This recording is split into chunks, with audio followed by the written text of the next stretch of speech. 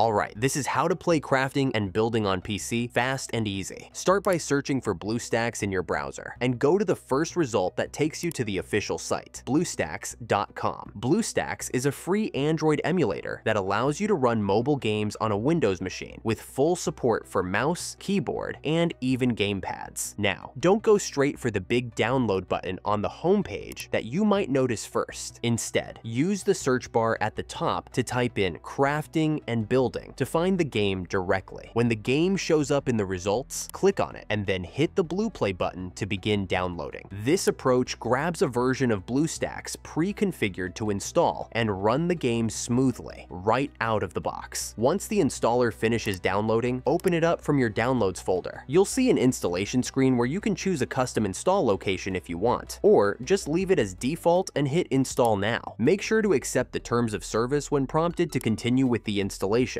Then sit back for a few minutes while it downloads and installs all the necessary files to your computer. After the installation completes, give it a moment to launch everything automatically. You might see a few setup screens appear during the first launch. Just let those finish on their own. When finally prompted, select the Install from Google Play option to get crafting and building on your system. At this point, you'll need to sign in to your Google account to proceed with the game installation. Once you're signed in, simply click Install to start downloading the actual game onto Bluestacks. Let the download finish completely and give everything time to set up properly before proceeding. Then click the play button to launch the game for the first time. And that's it. You've got crafting and building running on your PC just like that. If you found this walkthrough helpful, consider liking the video and subscribing for more PC game setup guides. Catch you in the next one.